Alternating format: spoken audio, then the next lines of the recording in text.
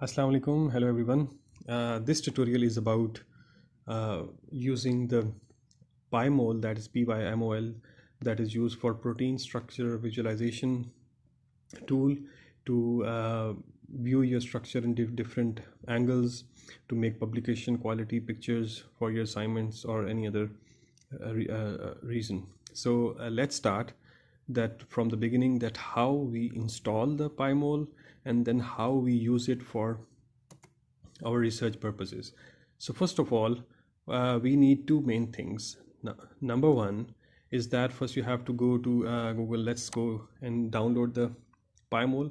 And for PyMol, there are two things which are required. Number one is the registration. I have done these all things first so that I do not face any problems. So first of all, you need to register yourself. You have to put all your details here and the email address so that they send you the registration ID, and which will be sent to you via email like this, and you can just click the download option from that registration email sent to you by PyMol.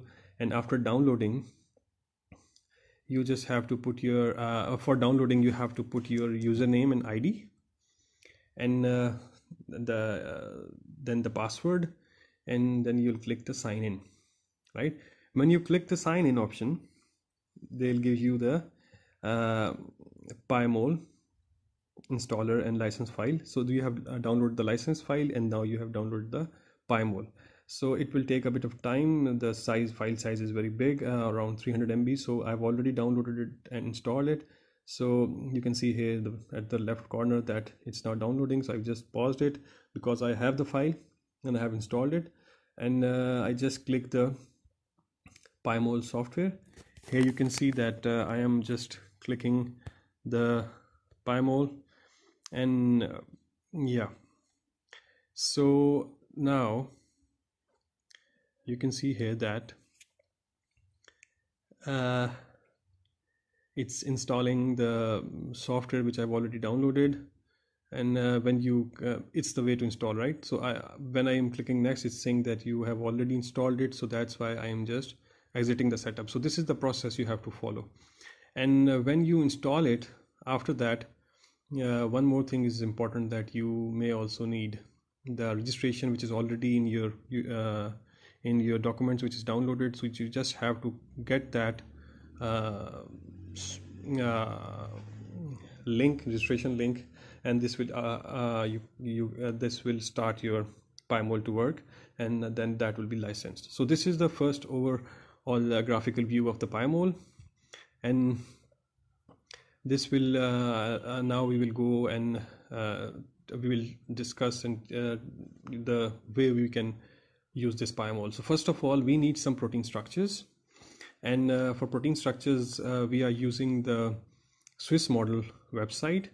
Here you can find all the PDB structures of the proteins. One way is to use Swiss model. Another way to download the PDB structures is, that you can use the protein data bank, that is rcsb.org. You can go there and also download, but here we are looking for Swiss model protein structures. There are many protein structures available here. Let's see, let's find one for our this tutorial. For that, you can go on the documentations, and you can check the examples and all the details here of the protein structures, and how they are mentioned in Swiss model, how you can view that structures. But we need the PDB structure to be viewed using PyMol. So let's say from where I can download the structure here. Let's say repository. From repository, no. So these are the details you want to, if you want to see or how everything is stored in a Swiss model. So I just go and look for the repository and just download it from the library. Let's say, for instance, this is the link from where we can download one structure, and I want to download one protein. I just click here. Now you can see that this is the protein IDs as 6uxc.1. so here you can see that the PDB coordinates are available here. If I just click it, it will download the. Now in this way you can download from the list, but if you know the protein databank ID and you want to download that protein databank, for instance here I want to download a 1rgs using this ID, and when I click it, this is the regulatory subunit of CAMP dependent protein kinase. Now I want to download this one, so I just click the PDB format, and it's now downloaded here. You can see. Now I want to, there are two ways to get the protein structure. One is from the available protein structures. For example, here I have already downloaded these. So let's say I want to get the model underscore 010. So this is the way from file you can select the protein structure. One other way is if you want to download the or fetch the protein ID that we downloaded 1rgs, you just write the fetch 1rgs, and here you can see that the now I have also fetched using I have also get the structure using the fetch command. So there are two ways. Now there are so many things we can do on this protein structure. For example, now I want to color it red. I just write color red, and whole structure is now showing the red color. Other things you can do here, for instance, is for instance you want to change the background, and here the background is actually white, so I want to make it white. So let's say that bg underscore color and white, and the whole color gets white. The background is now white. So now, but I don't like the white color, so I just get it back the black color. So now you can see that the color is black, right? And there are other things as well. What you can do here are, let's say I want to, what you want to do here, yeah, let's say here I want to go to the model protein, and I want to change its representation. For example, in the you can say origin, I want to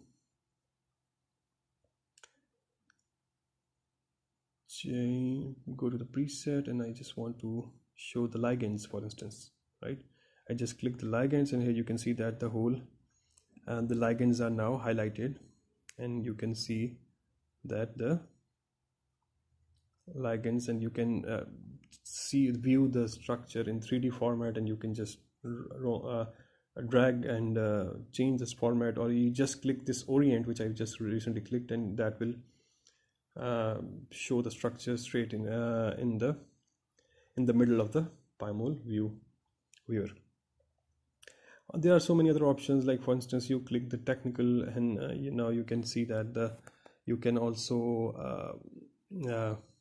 view in this technical format, and now you want to show the ribbons. Here you can see that when I click the ribbon, now it's also showing the ribbons. For instance, here you can say that the structure, that both the structures, the red and this colorful structure, both are now showing the ribbons. And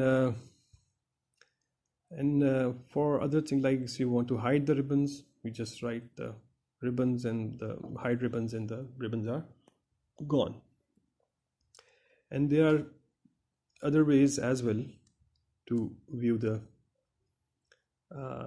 structure. For example, here you can see that you want to see the lines, you just hide the you want to hide the lines, you just hide lines, or you want to show the lines, you can show the lines. So there are different ways. Now if you want to, I just clicked S, that is for sequence. Now if you want to see the sequence of both the model protein and the 1RGS protein, I've selected, for instance, from 36 amino acid to 101 amino acid. And now using this sequence, I want to color this particular residues from 36 to 101. Let's suppose there's one LIMON, lemon, this is one color, and I write color lemon comma resi, that obviously residues, and from 36 to 101. So it will change those colors from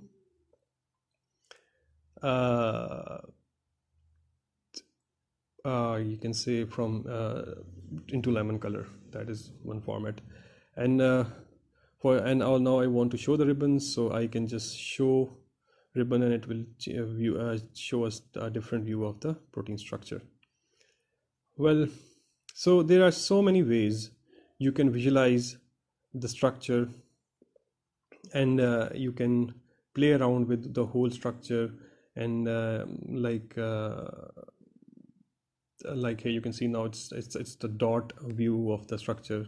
So this will give you so many different angles to view your protein.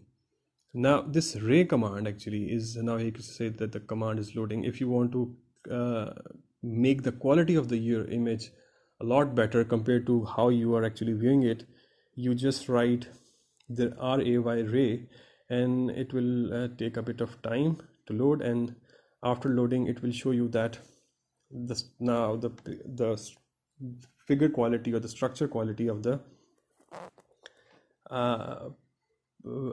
image is better. Just wait and see how it goes. It's loading.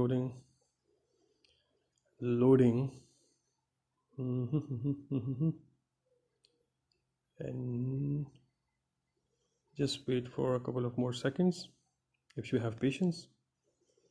If don't, I cannot do anything. Let's see. Now 3, 2, 1. Yeah, let's go. Now here you can see that it actually gives you a better quality image compared to the previous images you are viewing. And so that's how you can play. There are so many other options as well.